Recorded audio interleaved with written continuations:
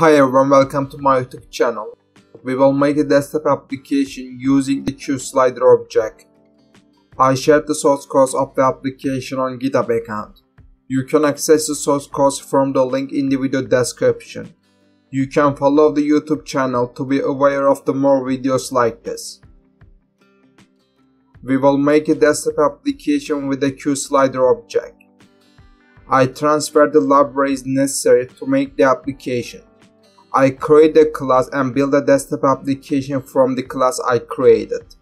I set the app's title and dimensions using the resize and set title functions.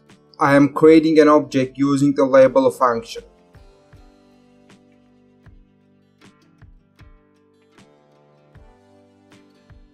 I adjust the position of the created object using the move function.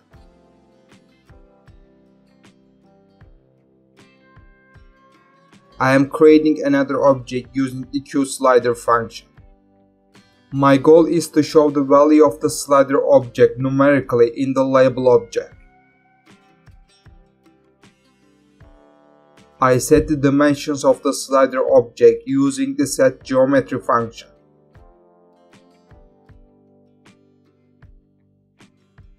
I set the initial value of the slider object using the setMinimum function.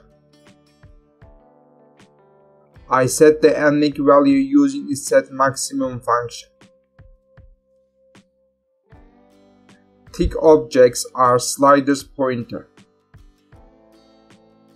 I adjust the dimensions of the indicators using the tick position function.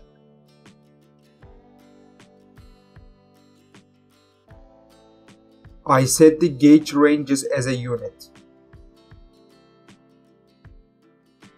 Let's run the application and check the objects. When the value of the slider object is changed by the user, I want the value to be displayed numerically in the label object.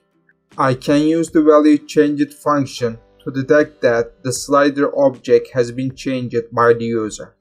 I am specifying a function name in the value changed property.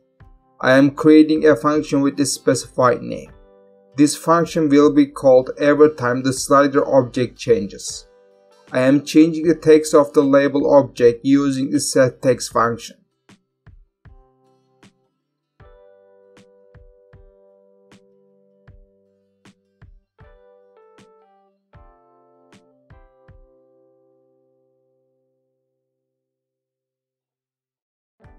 I am using the adjust size function to synchronize the text size with the label object.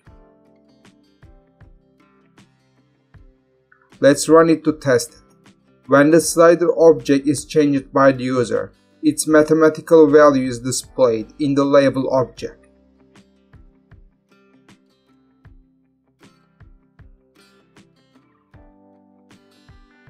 Let's change the maximum function. In this way, we will change the range of the slider object. The maximum value is now set to 50.